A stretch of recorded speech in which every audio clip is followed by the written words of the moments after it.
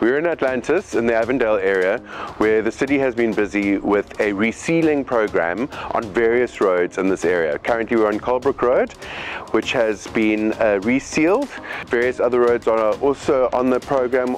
Some finishing touches or snag lists are underway where we are hoping to finish within the next 1 to 2 days.